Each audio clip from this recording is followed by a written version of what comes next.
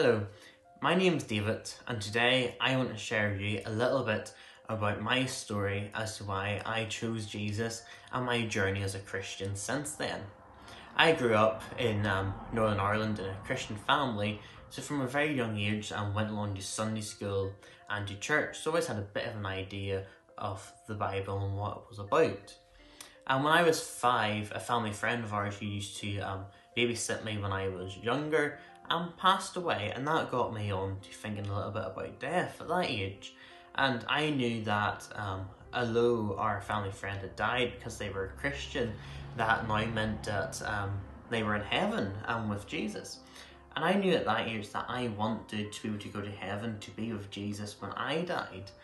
So at the age of 5, I put my trust in the Lord Jesus and asked him to save me from my sins and became a Christian.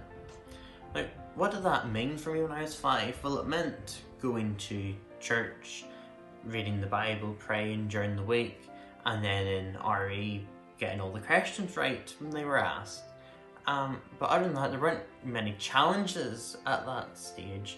But as I got older and moved on out of primary school into post-primary school, being a Christian was no longer sort of the default option.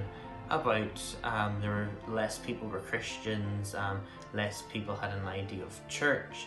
And out of that, it meant that people would ask questions about my faith, sometimes with malice intent, sometimes just with a genuine bit of curiosity. And I found for me, the one thing that's helped me develop my faith the most throughout my teenage years was other people asking questions, because that led me to go away, read my Bible a little bit more, try and get to the bottom of the question they were asking so I could give them a good answer, and hopefully through the answer I would give them show a little bit of the light of Christ.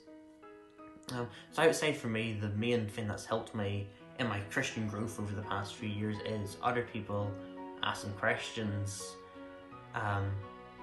So yeah, that's why I chose Jesus, and a little bit about my journey since I chose Jesus.